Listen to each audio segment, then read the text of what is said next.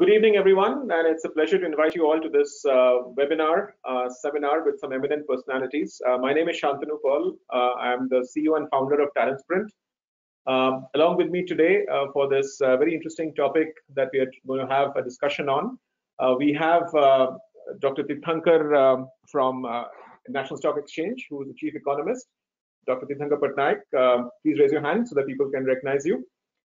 And we have Professor Partho Ray, who's from IIM Calcutta, who teaches macroeconomics and is the dean of the program that we are currently contemplating. So there are two backdrops to this session today. One is, of course, what's happening in the entire global economy and the future of digital money, which is the topic.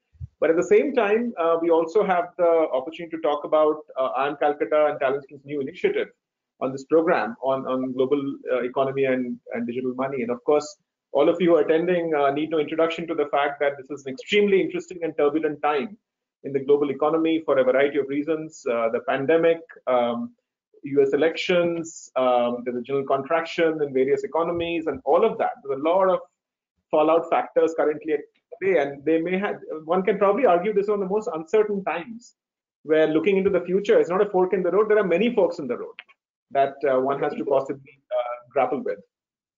So the way we will run the session today is we'll have about 40 minutes of initial moderated questions where I'll be directing certain questions to Tirthankar and to Professor Ray to talk about, Tirthankar, of course, needs no introduction because as the Chief Economist of the National Stock Exchange, he has, ringside view of where the economy is going, at least through the lens of the stock market at the very least, and of course, broader as well. And Professor Ray also will talk about some of the things that we're trying to do together to create this learning opportunity for professionals, aspiring CFOs, aspiring investment leaders, aspiring chief economists of various institutions, to see how they can really, understand the world that we live in today and how the world is going to unfold. Because between technology and disruption, I think we are sitting in the middle of a very, very dramatic change. So with that being the background, let me start off with my first question to Tirthankar. Tirthankar, I think we got a bit of a shocker recently with the Indian economy suddenly contracting at a rate that was not expected. And one still argues whether that's just a blip or it's an annualized phenomenon. We don't know where that's going. We've seen a bit of China still kind of showing some positive growth. We've seen US having a decline, but nowhere near as much as India. So just want your views on where do you think the world is headed in terms of the big macroeconomic landscape in the coming year or two? So, Shantanu, thanks a lot. Always a pleasure. So, in terms of a perspective, this is probably the very worst, GDP growth that the world would see since World War II. There is a chart from World Bank which essentially shows that the global economy fell about 15% in around World War II. But since then, we've never had such a scenario. And you've got to compare it with the last big crisis that we had, the global financial crisis. And even then, the numbers were not below zero. This time, IMF's expectations are that global growth would be around -5%. That's the highest in the last 70 odd years. And if you take away the two wars, then this is one of the worst that that we have seen in the last 150 years. So the magnitude of the problem has to be understood in that sense. And beyond magnitude, one should also look at the distribution of how big a crisis is Corona crisis. Even during the World War II, when global economy fell 15%, and pardon me, I'm giving such a big perspective, but even then, only about 50-60% of all the countries in the world were involved. Right now, the coronavirus has affected about 93% of all global economies. So about 7% of economies are going to show some kind of positive growth or are not going to be affected, and most of them are fairly small. So it's a very pervasive negative phenomenon, and the result is that the kind of solutions that central banks have proposed now are again unprecedented.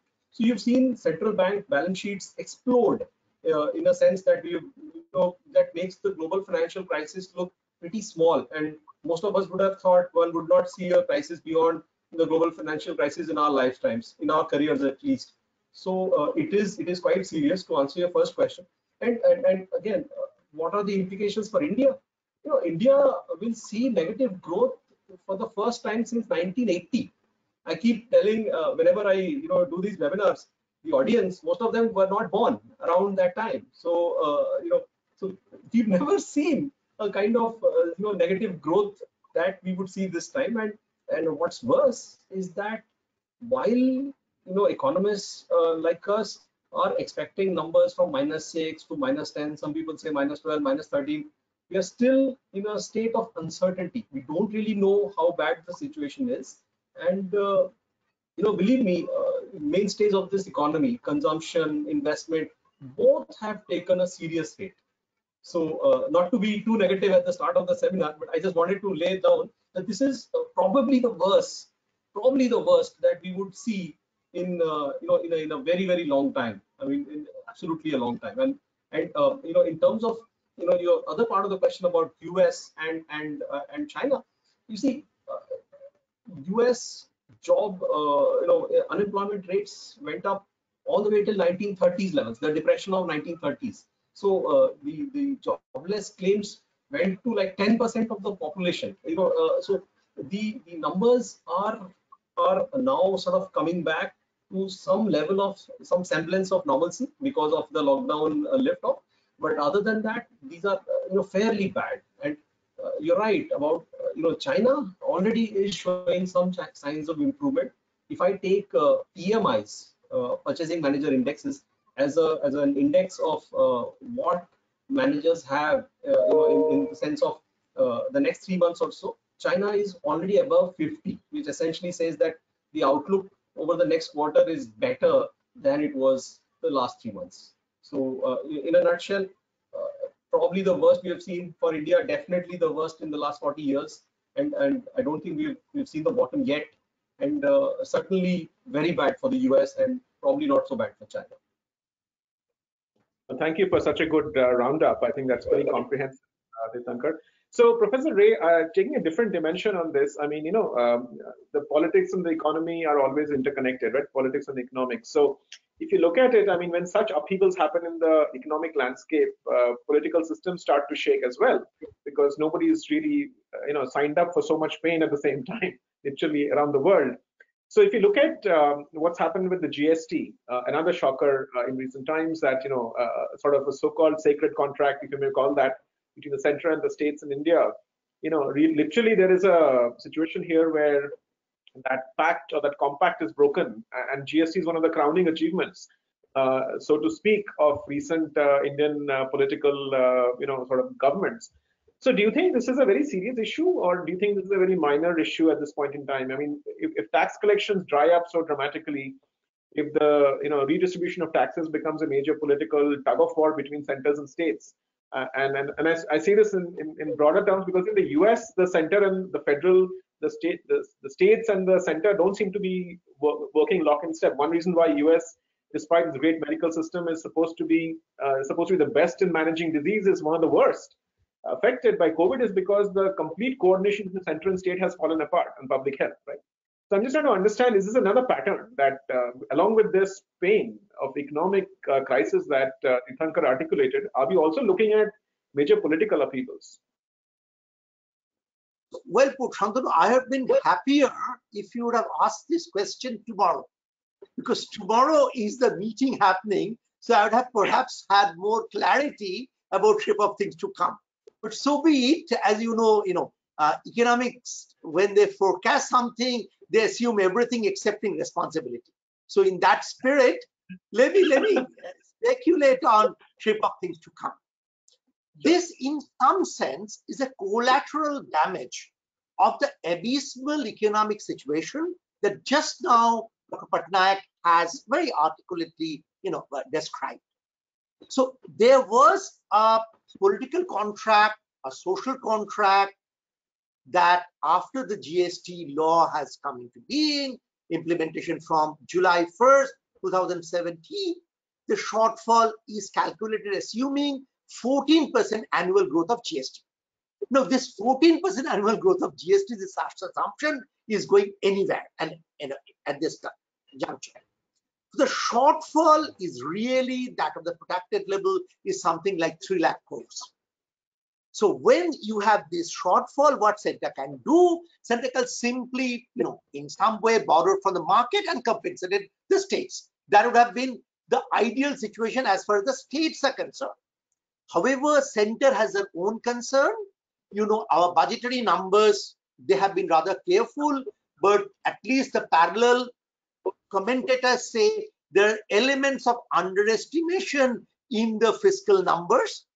So therefore, if all the things there, central government, I'm sure, legitimately are concerned with the potential backlash from the rating agencies. And therefore, even in the stimulus, the pure fiscal stimulus has been rather under check. It didn't exceed beyond a point. So what are the options? The option was something like they was envisaging that RBI will create a special window, something like 97,000 crore, or the rest, 2.35 trillion, they can borrow from the market. In both the options, the levy of GST compensation would be extended beyond the transition period of 5 years. But at this juncture, the issue has become really political. To that extent, I have seen at least the finance minister of a particular southern states say, using very strong words, including newspaper journalists have started speculating whether the states can take the center to the fore. These are unheard of things. But essentially, in fact, there are the Attorney General sort of in a recent opinion has given that the center has no statutory obligation. I'm not a lawyer, I don't understand these finer points, but at least earlier in August, the Finance Secretary informed the Parliamentary Standing Committee that the government was in no position to pay for it. And I believe today the Finance Minister has issued a statement that yes, they are going to do something, but that doesn't necessarily mean they will borrow and just give the money to the state. So way ahead, it's like typical bargaining solution. You can have a cooperative outcome in the presence of a genuine political arbitration. And I hope that's going to emerge tomorrow. But it could be a non-cooperative outcome. In that case, Shantanu, the question you had that are we going to see the breakdown of certain things? If they sit on the table and negotiate, but unable to come to a mutually consistent goal. But I think we as Indians have a remarkable capability of solving it in the final moment.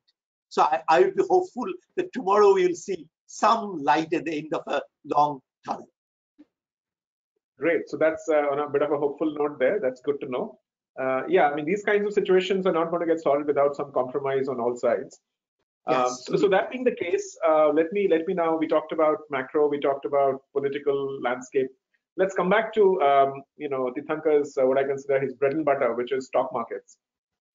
The global stock markets, over time have kind of, in some sense, decoupled from what's happened in the economy because there are multiple reasons: supply side money chasing companies, perhaps not enough to chase, etc., etc. So, and then perhaps very aggressive factoring of future scenarios. So, with all that being the case, I mean, are we going to see the stock market kind of behave in ways that are completely decoupled from what's happening in the macro economy? Or, I mean, are we going to see irrational exuberance, to quote the famous Alan Greenspan? Are we going to see, on the other hand, some realism? Are we going to see some real pessimistic stuff?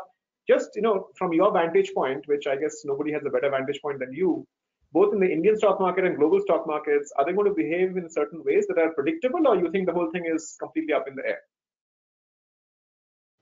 So they say, right, markets can remain irrational longer than we can remain solvent. So what is happening is, if you compare, we had a crisis in 2008. Our markets fell 15%. US markets fell 20%. It was it was a crisis that brought so many companies to their knees. And what was the solution? Central banks essentially went for, they sort of differentiated between solvency and liquidity.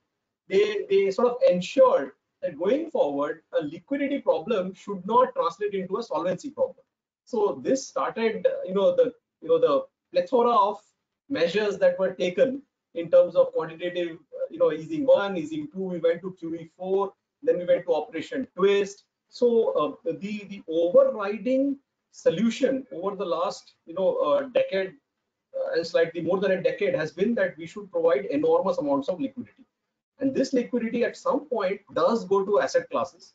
We've seen that. I mean, if you see global markets, and our markets are no exception really, but if you see developed markets, you are seeing the consequences of this enormous amount of liquidity. Central bank balance sheets expand, and then, regardless of the multiplier, at some point you do have M3s across the world expanding, and this time there is no different. So if you see a jump, if you see the central bank balance sheets now versus how they were in January 2020, you will see, be it the Fed, be it ECB, be it BOJ, be it our own RBI, you've seen a significant expansion in balance sheets, and that is leading to this supply side liquidity that you very rightly mentioned, Shantanu. So markets, what can markets do? Markets keep rising, and the next question comes obviously about, can these markets then, which because they by this act of movement, upward movement, they decouple from the macro, how long can this last? So the typical historical answer has always been around earnings. If markets can justify earnings or future earnings, you can discount only so much into the future. So markets right now are already factoring in FY22 sort of earnings. FY21 is already written off. So FY22 earnings. In some stocks, FY23 also started getting factored in.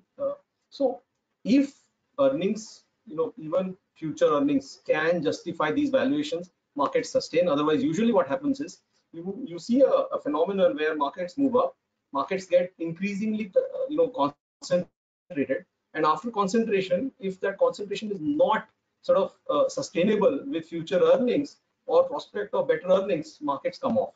This is essentially, the question therefore is, can the surfeit of liquidity that we've had now, and which is, if you see all kinds of central bank commentary, including the last major one from Fed's Powell, one can only distinguish between a soft landing and a hard landing, depending on how earnings actually come up. If earnings, to answer your question, the excess liquidity that we've seen over the last several years has led to markets moving up, and this is not just equity markets. Bond yields used to be around 3%, 3.5% around the global financial crisis. These days, the US 10-year is at 1% or lower. So the yields have gone down significantly. Fully 25% of the global AUM, debt AUM, is at negative rates. So yields have hit rock bottom and unlikely to rise anytime soon. And in terms of equity or any risk asset, if future earnings do not come up, then you can only look at a soft landing or a hard landing. Okay, so that's a very nice, I would say, way to describe it. So back to you, Professor Ray.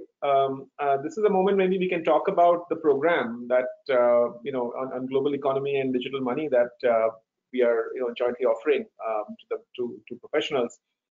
Could you tell us? I mean, when we discussed this program and we decided to launch it from IIM Calcutta and Talent Sprint on global economy and digital money, there was a lot of discussion about content and why this program is unique. So maybe you can take a few minutes to describe what this program will entail and what it will communicate. And perhaps also maybe you can talk about how the current developments we just talked about last few minutes, how some of these issues will be tackled in this content. Shantanu, you recall when we were talking about this for nearly 8 months. So when we were talking 8 months to a year, when we were talking about this, the crisis was yet to start. So we started it in peacetime, but our conviction became more that is going to be relevant for the wartime as well. In some sense, all of us were guided by some philosophy that the global economy has a phoenix-like tendency. It can get reborn, and one of the triggers for this rebirth could come from the broader digital question. And it's from there that we thought this particular program that I am and Talent Spring thought going to offer, called Advanced Programs in Global Economy and Digital Money, we had very broadly two broad modules. One is on the global economy and other is digital money, and we wanted to intermingle them. In terms of pure global economy, we thought the way we sort of conceived the program, this has a mixture of the sublime and the mundane. We tend to start typically from basics, so there are large variety of people who can join them. For example, the very first module, the digital economy, decision making and market structure, we start from fundamentals of demand and supply. But then we move up and bring their introduction to game theory, discuss Nash bargaining, then come to market failure, externalities, asymmetric information. We bring Akerlef's notion of market for laymen, and then we bring microeconomics for digital economy, because that's something that is not taught in the curriculum in the universities. We discuss digital platforms, market player, and what's the implications of market strategy. So we bring from the very mundane of the microeconomics basics and then bring it to the microeconomics for digital economy. Then we bring the macro in the sense of, at this juncture, is very relevant to spend or not to spend. That's a typical Hamletian dilemma, that how much to spend and not to spend, that government all over the world are facing at this juncture. I mean, even the GST issue that we have highlighted just now, comes from that dilemma also. But then we bring money there, and we felt end of the day, money is an act of faith, like God. Now, since it's an act of faith, we need to, it's a construct. It's a construct of the civilization, and it's there that what would be the nature of money in a post-pandemic world. Then we look at the global economic trend in the 21st century, and we look at the trends of globalization and deglobalization. For example, we need to understand the competing strategies of America First, China Plus One, or Atmanirbhar Bharat. Whether these are away from globalization, that story may be very much well knit within globalization. From there, we come to international trade and payments, and look at the foreign portfolio investment, foreign direct investment, and basically the sovereign debt and capital flows in the post-COVID world. This is the global economy broad module, whereas a parallel module will be, in fact, they will be intertwined. While actually the program will be happening, they'll be intertwined. We start with a discussion of the crypto economics, with the history of ledger technology, the emergence of blockchain, what would be the convergence of economics and cryptography in blockchain, because cryptography is there for since long. It's only now the economists have started taking interest. Otherwise, if you recall, when John Nash was solving those kind of problems in the context of World War II, he was solving a problem with cryptography as well. Then we bring fintech there. Then from there, we bring digital money in modern global economy. We'll discuss the platform economics and various typology. We'll look at money as cash in blockchains, as a special chain and as a utility. Then we go to pure future as a polycentric economic order. Because right now the money that we essentially see as a centralized registry. What would happen if there is a decentralized registry? Then we end this whole conversation with the discussion of a mixture of centralized registry with decentralized one, namely central bank digital currency. And we look at blockchain model for implementing central bank digital currency, CBDC. We look at the historical relevance. We look at the typology. We look at the BIS is tending to do a survey for last 7 years, how those surveys are showing. And then finally, we look at the recent Chinese experience, what had been and what could have been the Indian RBI stance. So that's in a nutshell, the 6 modules, and it will end with a capstone project. So I thought we bring a wholesome plate that is really interesting and appetizing for all in all. Thank you, Professor Ray. I mean, as you were describing this, I was thinking that it's almost like a past, present, and future kind of an evolution of, going from classical macroeconomics all the way to a digital money future. So that curve is very visible. I'll come back to this whole thing about CBDC in China in a second to you eventually. But meanwhile, I wanted to get back to Tirthankar and ask the question about digitalization of the economy.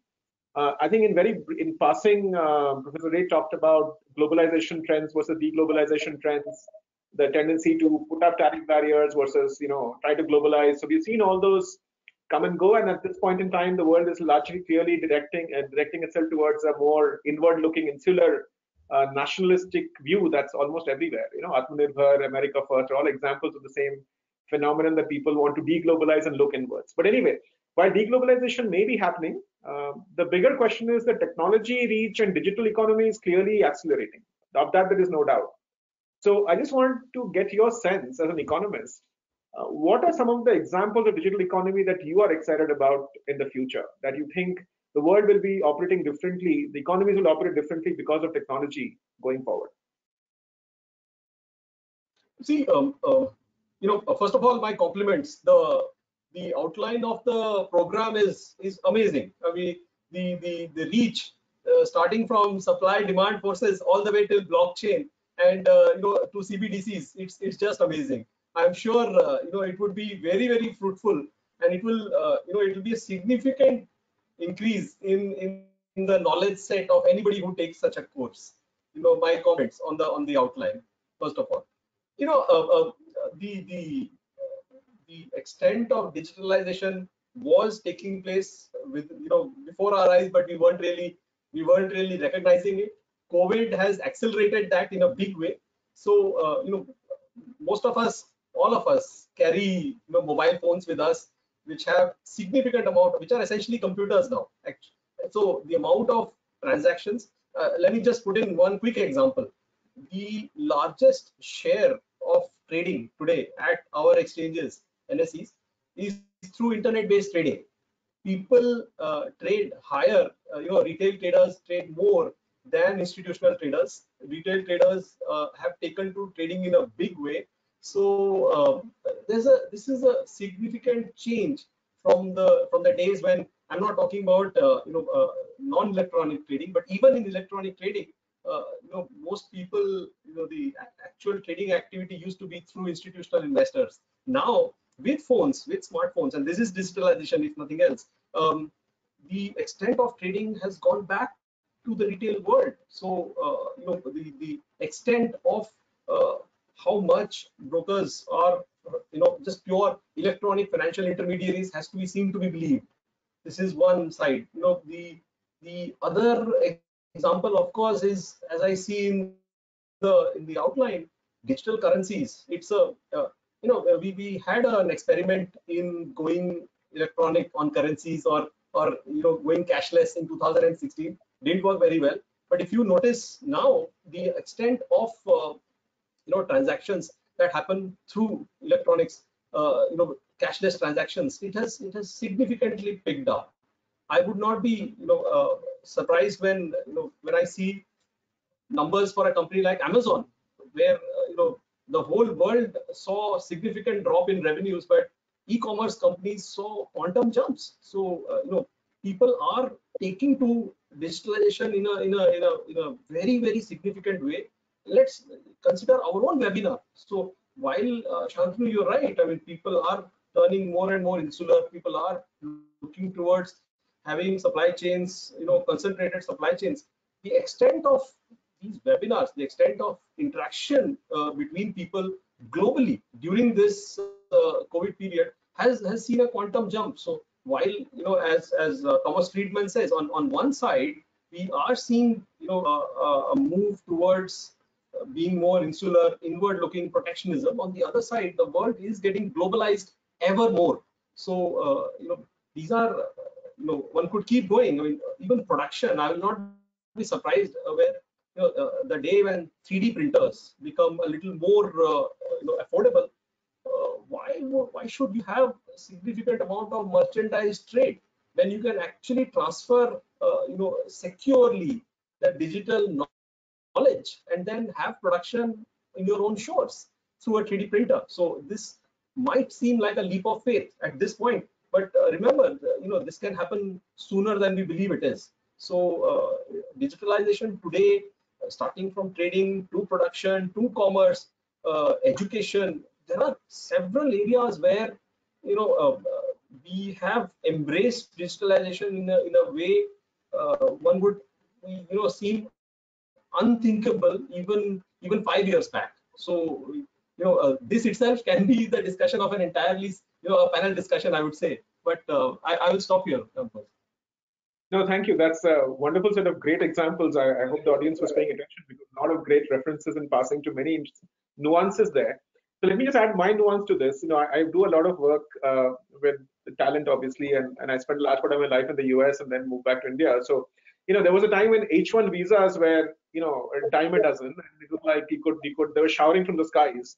And then there was a time that, in the last few years, we've seen that dry up. And if you look at the entire Trumpian philosophy of America first, putting up a physical wall with Mexico and stopping H1B immigration, etc. But if you look at post-COVID with WFH, I think the whole idea of an immigration visa has no meaning, literally. Because if I'm an American enterprise today, I can directly employ people anywhere in the world because work from home is the norm, right? So in many ways, the labor economics, the idea that labor has to move for it to be tapped correctly, etc., is also gone. I mean, I think it's just a matter of time before tax regimes will be interesting. But having said that, if I leave that aside for a minute, in reality, we'll clearly see a situation where you will have that talent movement becomes a non-issue because it's by definition global. Right? Talent is not. Yeah. So I will move to Professor Ray back now and bring back the old question about the Chinese CBDC experiment. As a former RBI central banker yourself, I'd like your thoughts on the Chinese experiment, how serious it is, and would like your views on, how do you think a country like India with RBI or even the Feds, how would they look at this problem? Do you think central bank digital currency is just a matter of time, or do you think there are still ifs and buts? Interesting question. To me, the central bank digital currencies spring from a philosophy that when you can't beat them, join them. It's essentially because central banks by nature are conservative institutions. So, and I'm sure they didn't want to lose the monopoly of issuing fiat currency. I mean, this is the reason we all remember central bank, that you pick up a piece of paper and the RBI governor signs as, I promise to pay the bearer the sum of rupees so and so. What does he offer? So suppose I meet tomorrow RBI governor in a shopping mall and show him a note that, hey, you promised me to pay the sum. What he's going to give you? He's going to give you another currency note. So essentially, therefore, please do remember, as I said earlier, these are act of faith. Now, act of faith was monolithic. And by monolithic, we said that central banks all over the world have this power of issuing fiat currency. But the money does not only mean fiat currency. Money, if you recall, we all mean the fiat currency plus checkable deposits. So, in the other half of money, namely the checkable deposits, has already become digital. I don't know, excepting, one of those IPL matches where the winners are getting a big 6 feet by 6 feet checkbooks. These days, we hardly have issued checks. Checks have been replaced by a digital transfer. So on the other half, because if you take M3 to be 100, essentially the share of deposit will be how much? Share of deposit will be much more, something like 87%, and it's like 13% will be the currency. So we are, pleased to remember, we are talking of that 13%. The other 87% has already become digital. This is nothing to be we don't normally tend to think. So within this, what happens if the central bank digital currency, now people realize this potential, is essentially, therefore, central bank digital currency is taking the advantage of digitization, but making it part of a centralized registry. So it is stripping off the cryptocurrency from the so-called anonymity and so-called instability problem and bringing it here. And if you recall, if we all remember, can it become the default currency? Now, why I do not know, but you realize that it has huge potential, and that's how China and of late even US Fed have started taking it seriously. And if you recall that this whole thing for China came much earlier during the SARS epidemic. It is around that time that China really started thinking. But of course, there could be opposition. One of the oppositions, and I think, comes from this whole industry of the anti-money laundering terrorist financing that we want to put it under the carpet. I was surprised to see, I was looking at the numbers, the 5 largest holders of US dollar denominated debt.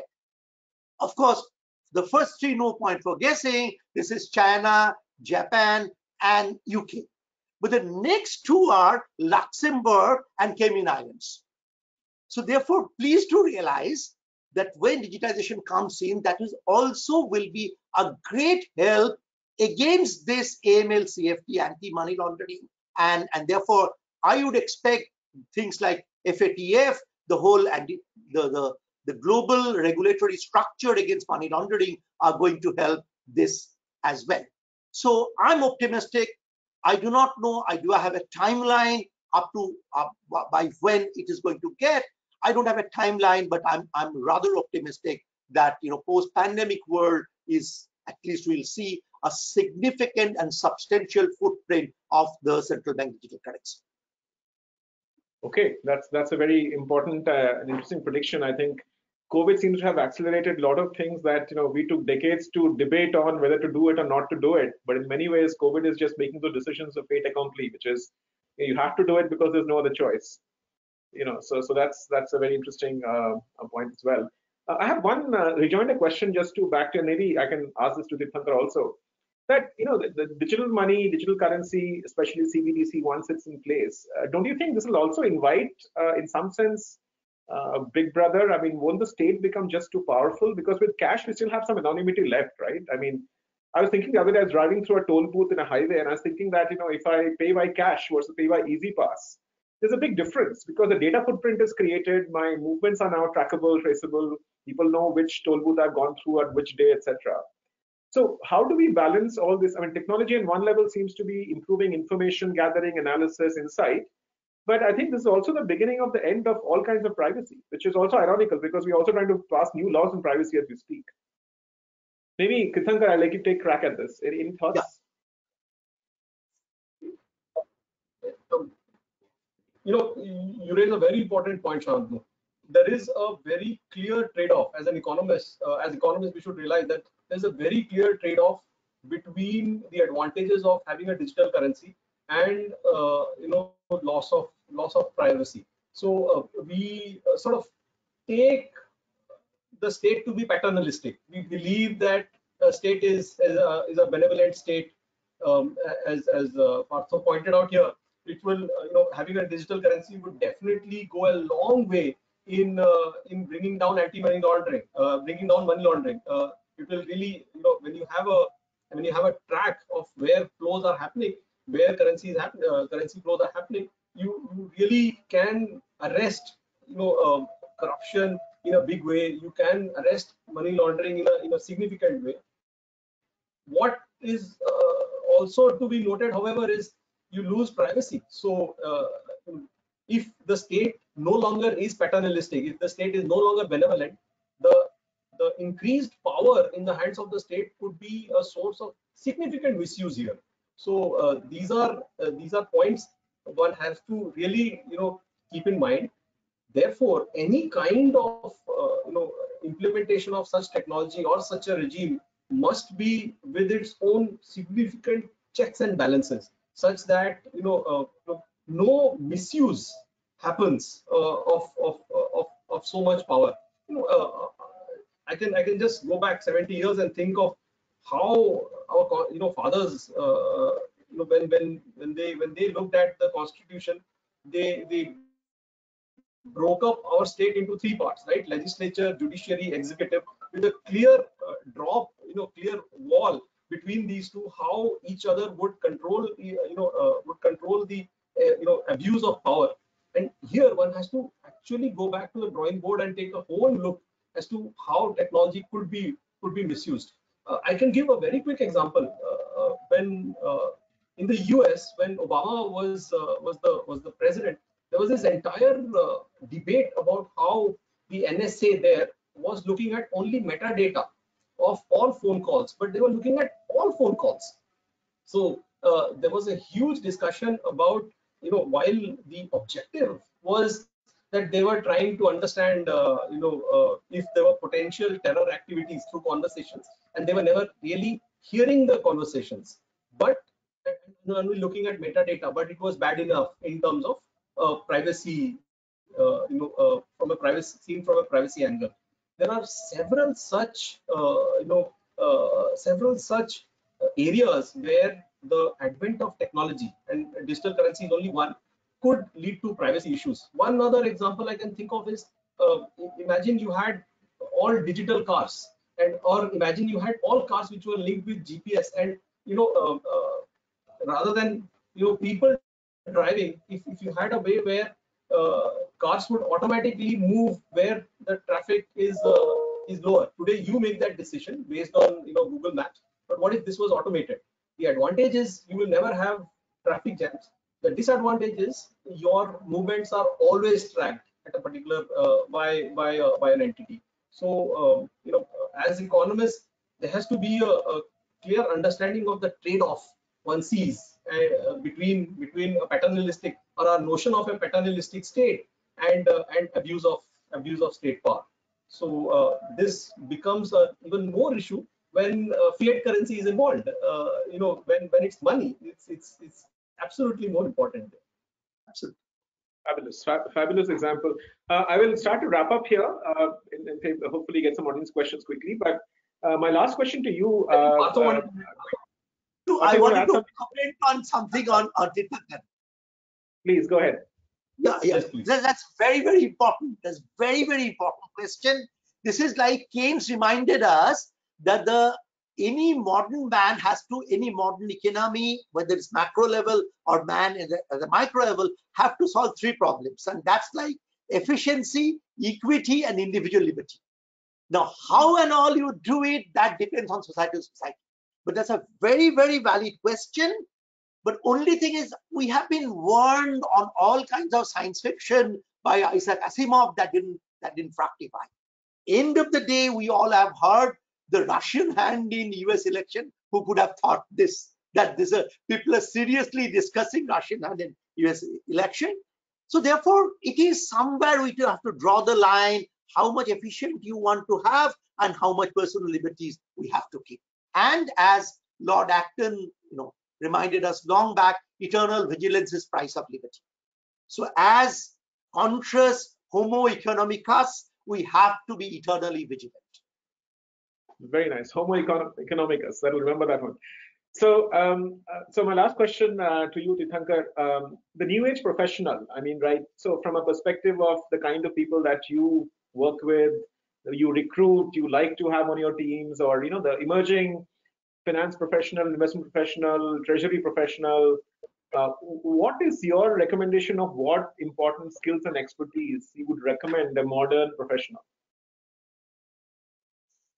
So the world of finance has become very diverse. Shantanu, you would realize, and it now encompasses technology at one point, mathematics at another, computer sciences in one more. So I, over the last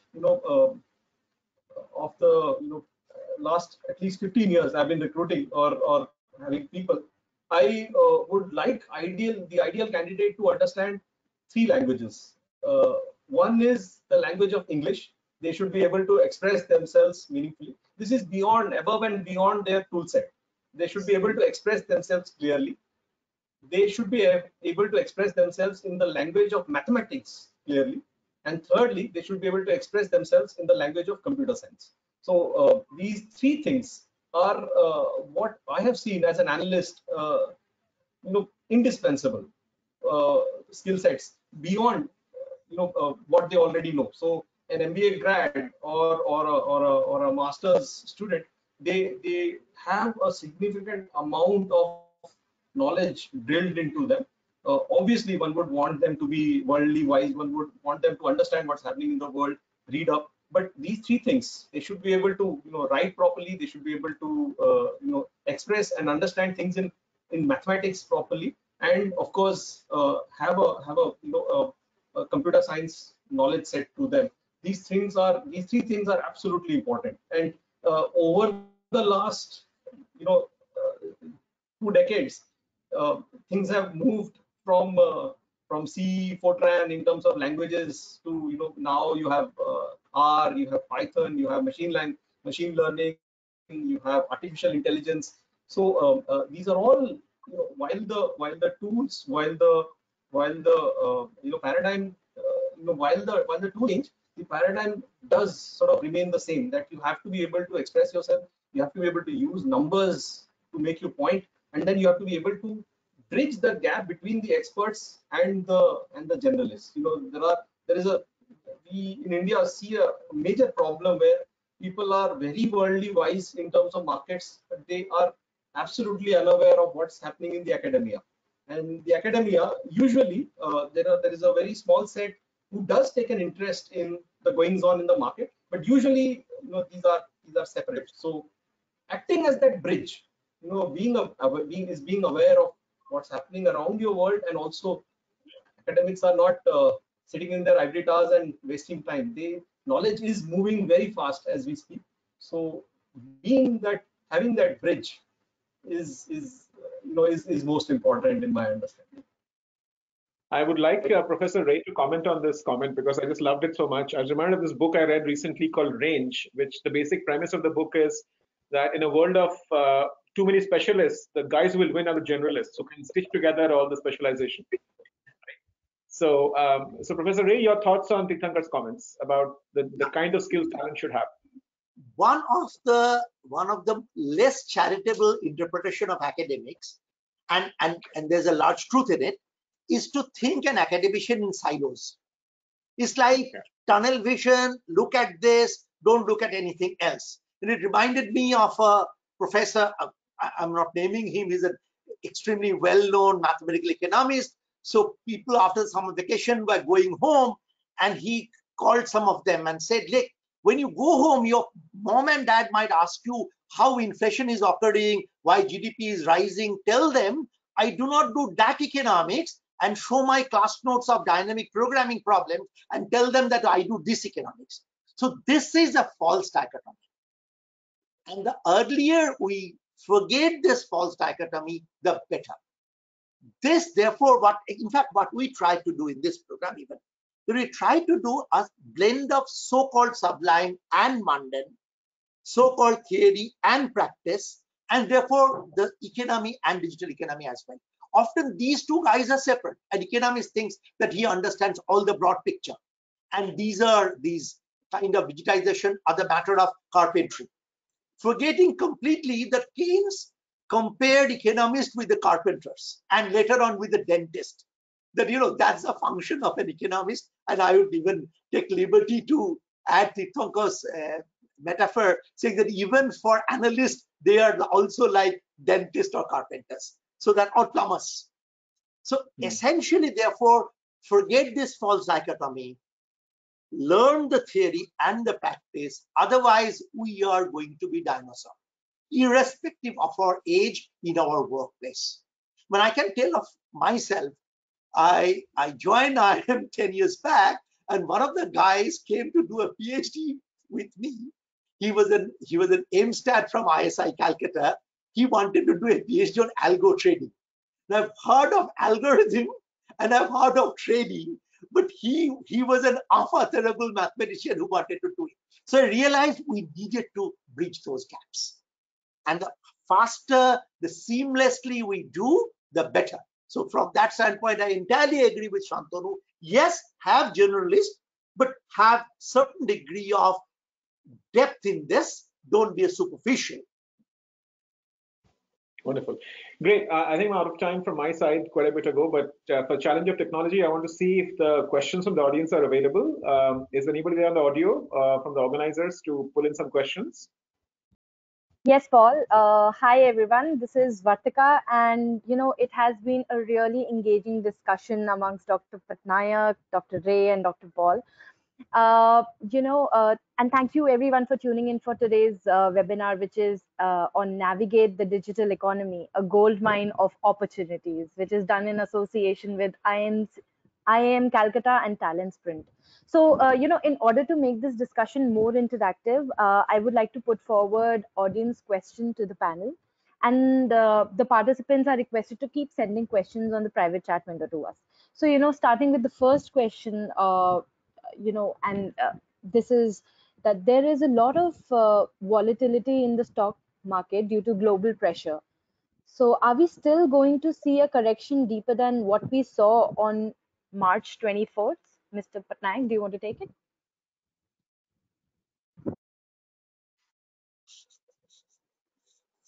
This must be a professional hazard for you.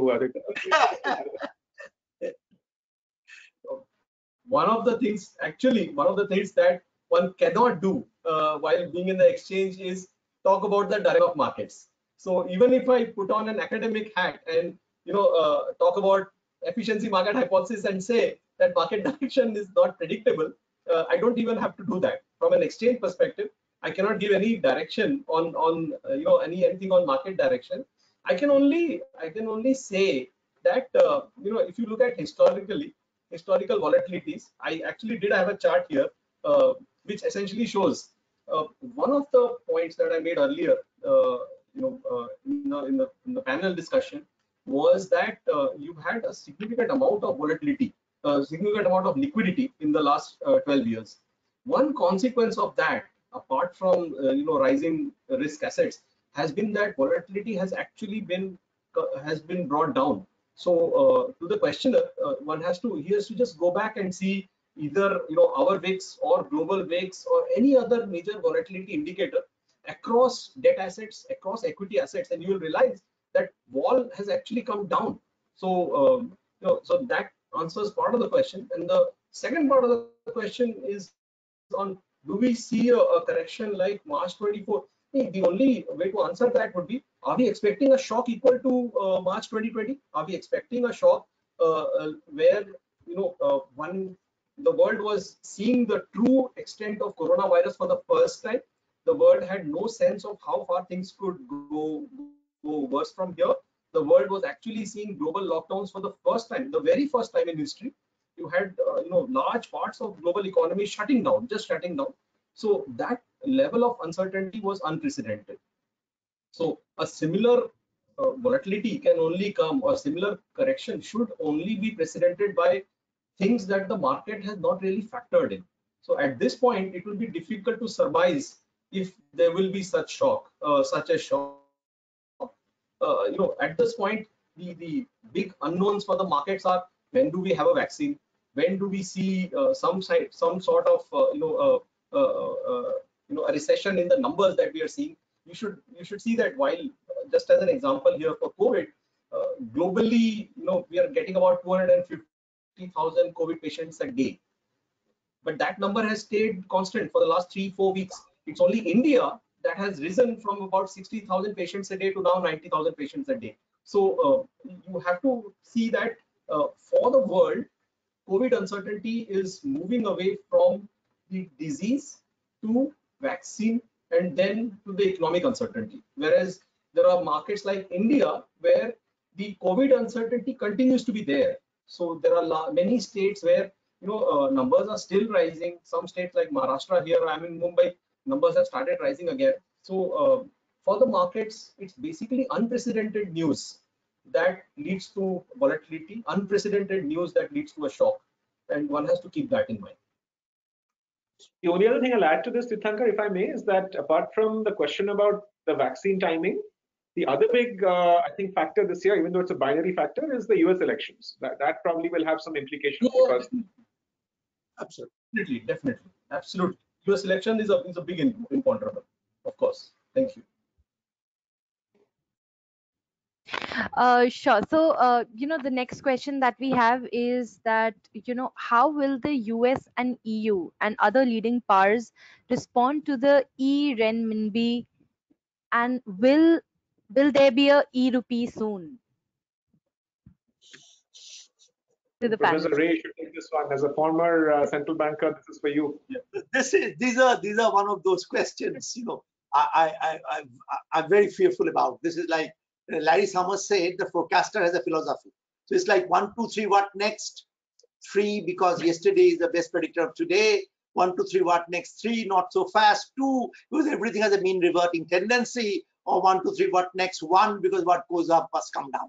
So jokes apart, more seriously, what we expect that something is going to happen. In fact, if you see, the ERMB got a slight dampener 2 weeks back. The way it was moving, there was a dampening. So you can't get is something like, going at certain horsepower in one direction. Right now, this is unknown. This is going to see some oscillations, but all major central banks are watching. And because this has also implication for the future of dollar, there's implication for the reserves currency, there's implication for how RMB can enter into that hegemony of global currency market. Therefore, everybody is watching and they are going to join. But how soon, how fast, that will be foolhardy for me to speculate. Sure. Thank you, Dr. Day. The other question that we have is, how will the gig economy and digital commerce influence the economy? Over to the panel. This, I believe, Shantanu's question. Yeah, so I think the gig Absolutely, economy, I agree. Yeah, this is a gig economy is definitely here to stay. Even though COVID has given it a bit of a setback for a variety of reasons, especially high touch kind of services have taken a hit, like Uber and all of that, Airbnb, etc.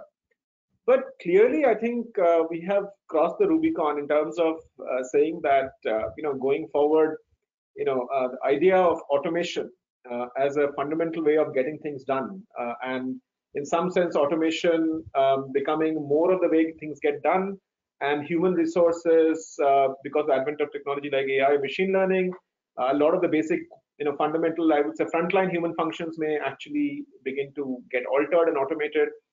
I think it's hard to see a world where people are paid more and more on a permanent basis, right, to do a steady job.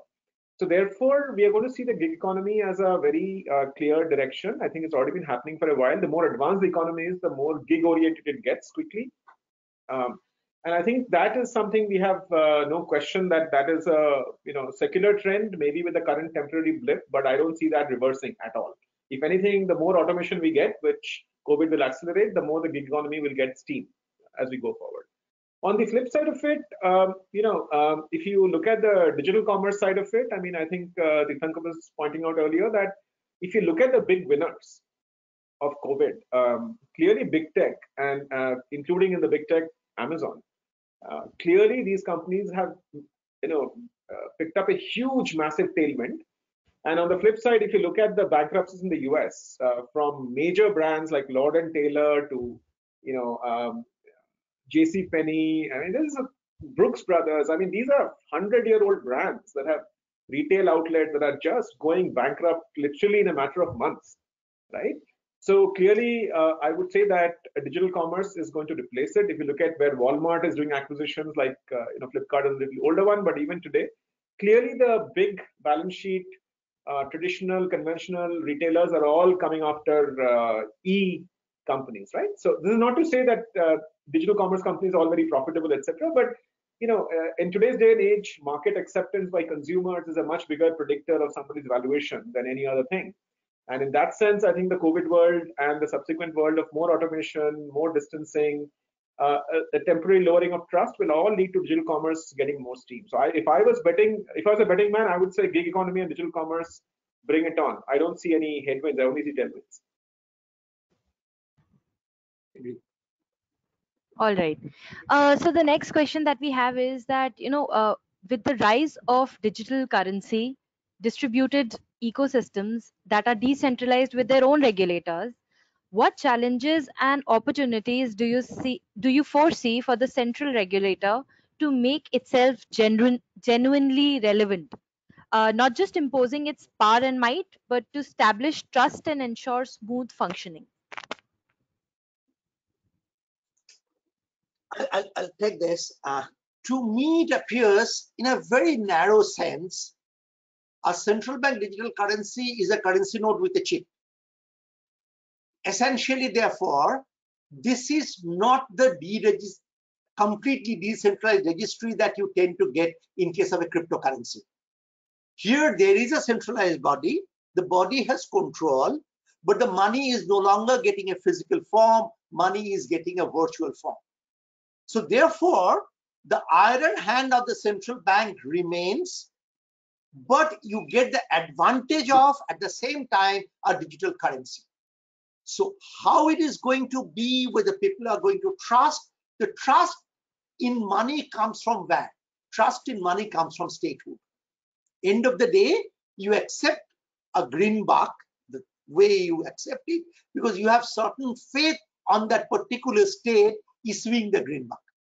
So whereas when and if that faith goes away, the value of the money goes away as well. So I don't see a major challenge there. But the challenge I see is more of one of praxis. In the sense, people have to accept it. It's like the initial days of credit card. It's like the initial days of even account transfer. When, imagine yourself, for the first time you sat into a terminal and sent some money digitally, you are very shaky. So how to get rid of that shakiness? That there lies the problem. In terms of faith, I believe as long as the central banks exist as the issuer of fiat currency, the form of currency, whether it's digital or it is paper, will not materially matter that much. But please feel free to add, Tirthankar or Shantanu. I think one point Partho made in the presentation in your way was that you look at our M3, most of it is anyway digital. I mean, Yes. you see currency with the public, demand deposits, time deposits, except CP, everything else is digital anyway. So it's just the cash with the public that we are essentially talking about, and I fully agree. Central banks will not leave the power, the immense power that they have in terms of a fiat currency, but they are joining them. If you can't beat them, join them. So I wholeheartedly agree with that premise, and one has to see in that framework. You will see a much rosier future for CBDCs, versus some people sitting in their garages churning out numbers for Bitcoin. Why will central banks not go with the CBDC? So I would just add to this, maybe be a little bit of a contrarian just to create some confusion.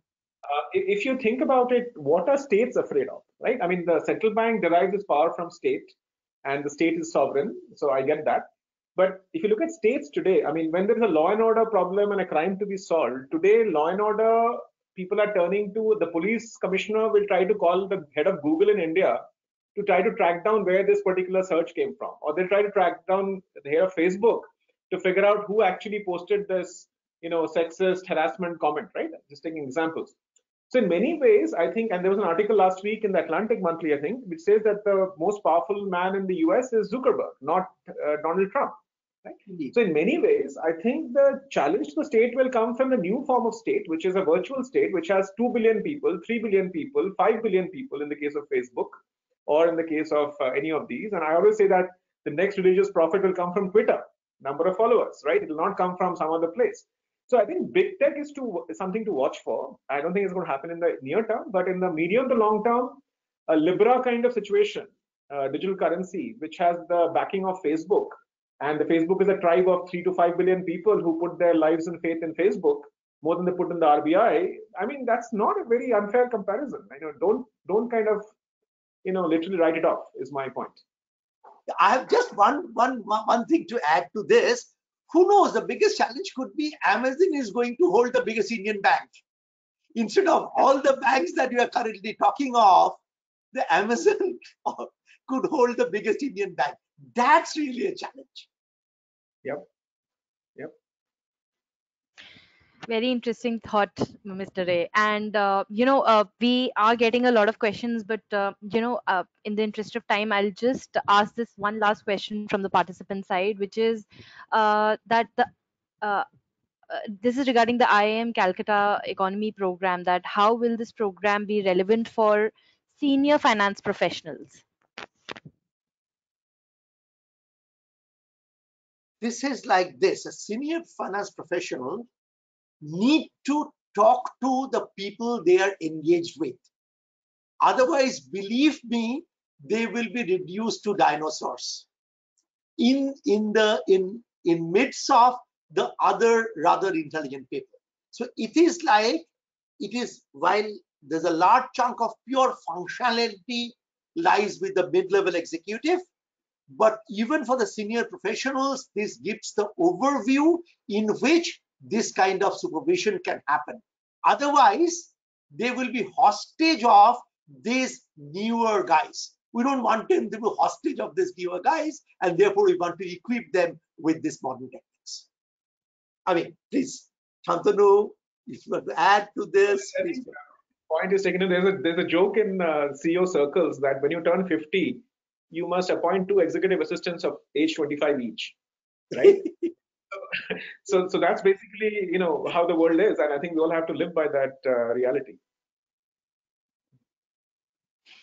All right, so interesting take on the subject and good insights shared by all the speakers. However, as this brings us towards the end of the webinar, we would like short 1 minute or less than a minute concluding remarks from each speaker on the webinar today, which is navigate the digital economy, a gold mine of opportunities. So let's start with Mr. Patnaik.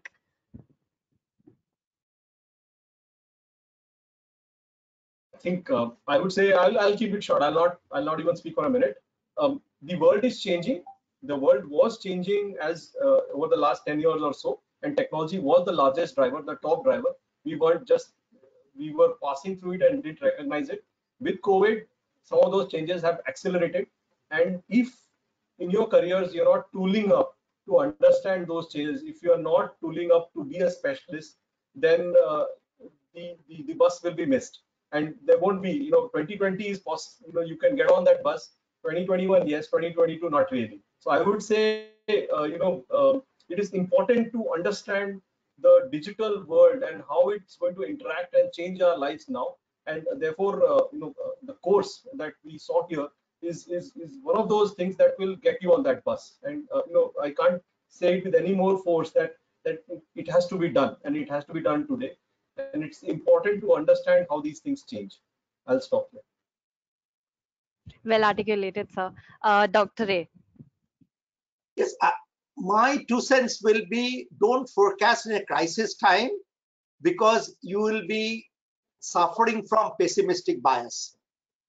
There are large trends, and those large trends are going to be, perhaps they might be tinkered off, but as far as digital economy is concerned, the future is bright.